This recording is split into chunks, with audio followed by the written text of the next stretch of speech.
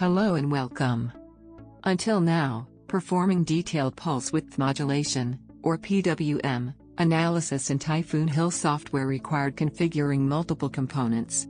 From the 2022.3 software version, you are now able to use a dedicated component in order to have details about your PWM signals such as duty cycle, frequency, phase shift, and even glitches during the dead time period.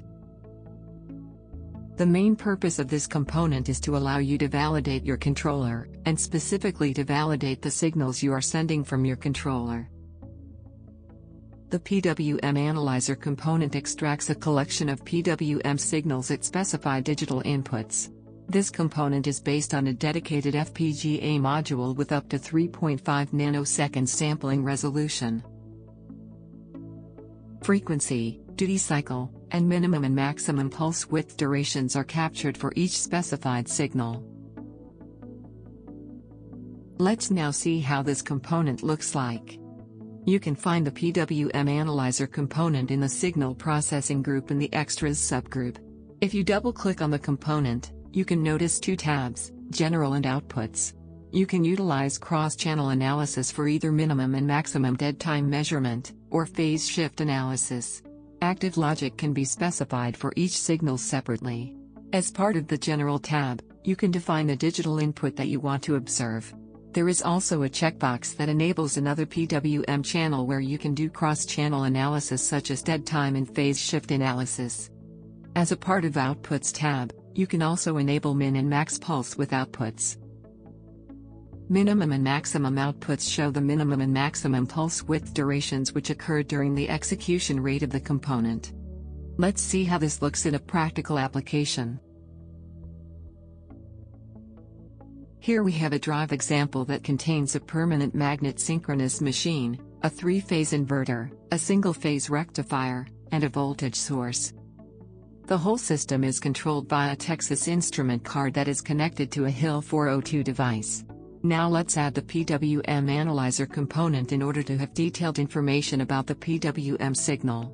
Since digital input 1 is used for controlling switch S1, we will analyze digital input 1 in the PWM Analyzer. As you can see on the output side, we have a defined frequency and duty cycle. Let's compile the model and see how it looks in the simulation. Let's add both duty cycle and frequency to the capture. As you can see, frequency is 20 kHz and the duty cycle is around 0.3. Now let's see how we can observe two signals for their phase shift and dead time. If you check Enable Second Channel checkbox, you will be able to do cross-channel analysis. For digital input 2, we will use input 7 since it is the digital input we used for switch S2 on the first leg. For analysis type, let's select dead time analysis. Dead time analysis contains information about the minimum and maximum dead time between the chosen signals.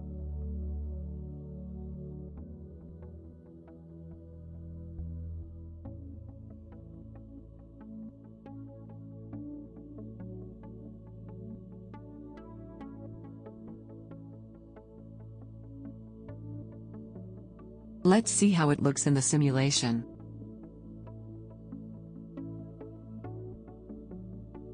By adding all those signals at capture viewports and adding a cursor, you are able to see your PWM analysis.